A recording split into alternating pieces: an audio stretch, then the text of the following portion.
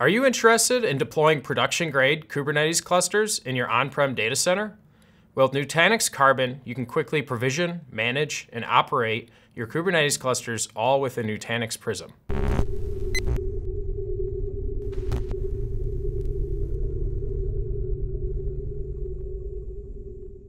Well, let's get started. So now that Karbon is general availability, we're just going to go ahead and click on the menu button and then down to Services and then Karbon.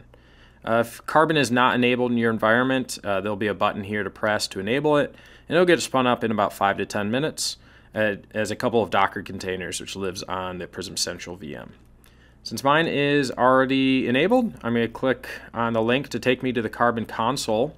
And now that that's opened up, I'm going to go ahead and create a Kubernetes cluster.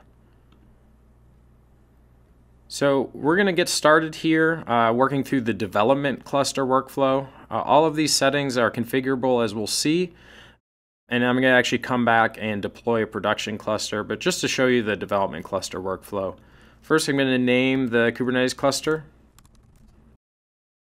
This is for the Prism element cluster you want to deploy this Kubernetes cluster onto. I only have one PE registered to this Prism Central, so I only have the one choice.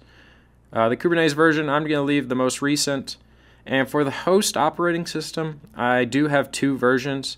I'm going to leave the older version selected so I can show a host OS upgrade in a later demo video. Now I'm going to hit Next. And we can see here these worker resources are configurable, both from the number and the amount of memory or vCPU or the storage. Master and etcd are locked down for the development cluster. There's really only need for one, but you can change the resources. As I mentioned earlier, I'm going to go ahead and go back so we can see how the production cluster looks like. And we see here the default is 3 workers, and for the master, the default is active passive. You can also, if you want more than 2 VMs, you can put it behind an external load balancer. You can choose anywhere from 2 to 5. That does require you to enter in the external load balancer IP. I'm just going to leave it active passive for this demo. And the number of etcd VMs, you can choose 3 or 5, and obviously tweak the resources as well. I'm just going to leave the defaults for everything in this deployment. For the network, right now the only CNI we support is Flannel. We'll be adding more in future releases.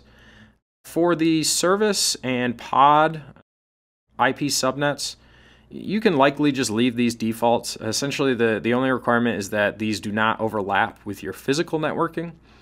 So unless your physical hosts are in the same subnet, you can just go ahead and leave those as default. So finally is the storage class. So the default storage class that gets created is built off of the Nutanix CSI driver and Nutanix volumes. So this is going to enable us to easily provision storage to our Kubernetes workloads. We do have to enter in the Prism element information. Again, if you had more than one Prism element registered, it would show up in this dropdown.